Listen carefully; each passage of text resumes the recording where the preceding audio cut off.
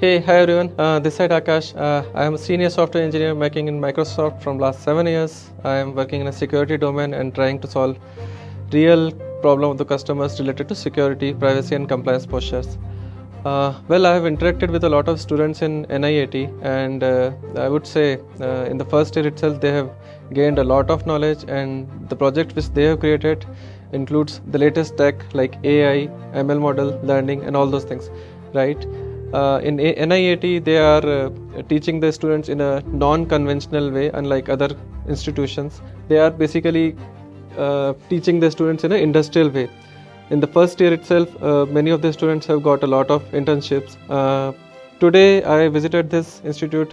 There's an event going on, hackathon, and the projects which I saw are they are trying to solve the real-world problem related to Telangana government, like farmers problem or medicines problem or any of the traffic related problem. They have used the latest tech including AI. So if the Telangana government adopt the solutions which the students are giving here, it will be really helpful for the people of Telangana.